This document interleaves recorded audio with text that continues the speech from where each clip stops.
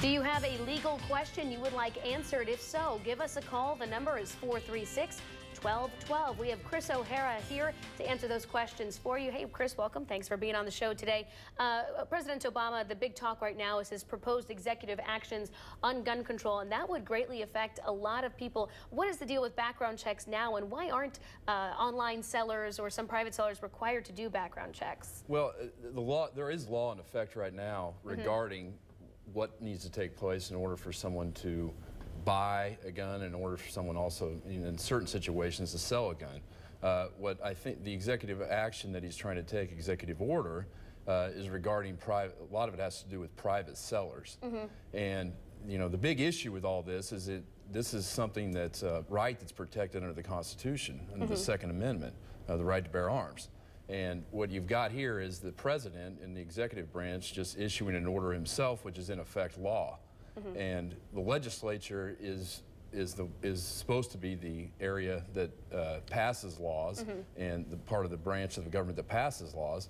But the president's left with trying to be able to manage the government and issue in a way that to make sure that everything runs smoothly. And so you've got two ends of the spectrum here. One portion saying that the executive order is a way infringing on constitutional rights, and then you've got the other end saying he's just, the president's just interpreting the laws and helping them make sure they run smoothly. It's an interesting question here. If somebody does purchase a gun and gifts it to somebody else, is that a possibility? Because who would be registered with the gun? Do you have to register that if it's given to you as a gift? Well, and that's part of what at this point is subject to interpretation, because the executive order, it's saying that sellers are the people that are going to have to be able to be licensed at that stage, licensed in order to sell a gun. And it doesn't really strictly define what that is, and that's typically why laws are in place. I know executive order ultimately becomes a law, but that's usually the place of the legislature.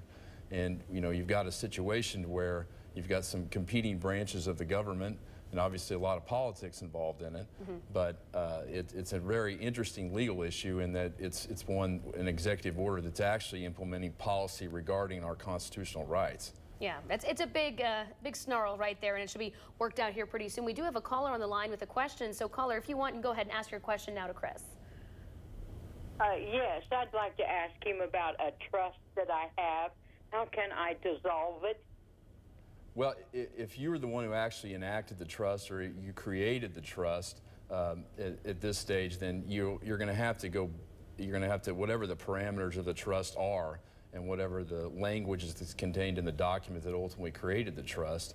If you went through an attorney, you're probably going to need to talk to the attorney that created it, or another attorney that's involved in that particular area. And there's certain steps you legally have to take in order to dissolve the trust, and that's something you need to probably talk to your attorney about. All right, thanks so much, Chris, for being here. Thanks for your call. We're back here in just a minute.